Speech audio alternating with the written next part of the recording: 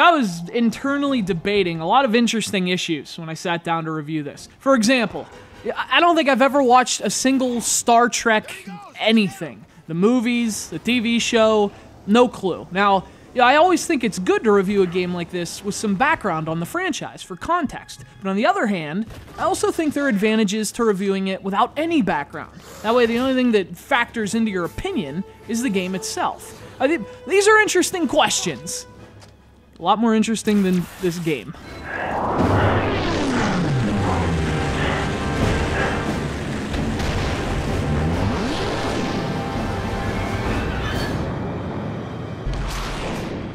Just released for the PS3 and Xbox 360, Star Trek is based on the new Star Trek movie. But I should probably warn you, excited Trekkies, it's not what you might be hoping for.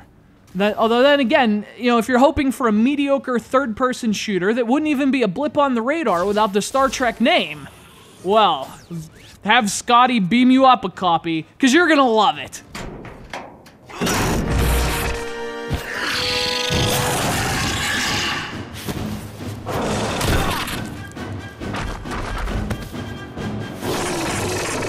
So, Star Trek is essentially Mass Effect. Only, without the cool story, dialogue choices, character interactions, RPG elements, satisfying weapon fire, and sexy blue aliens. But otherwise, Mass Effect.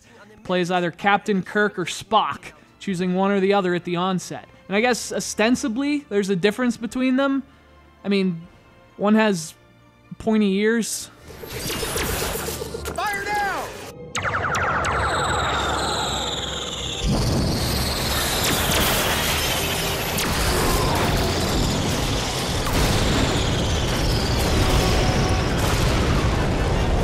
Now, the biggest problems with Star Trek are general problems, in terms of both its design and execution. The game's supposed to be designed for co-op, but its co-op elements are so arbitrary, it feels tacked on.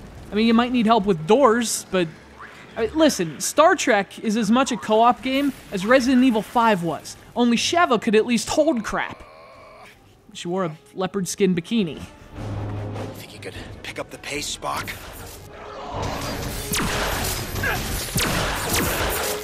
And then there's the execution.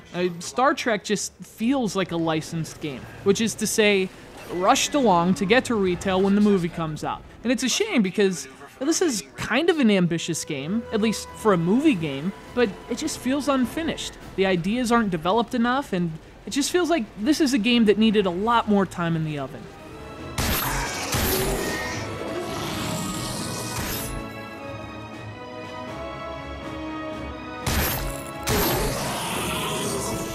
Look, I could go on. The guns feel weak, the game's filled with bugs, but, I don't want to kick a dead Vulcan here. This might have been a pretty good game, but it's not.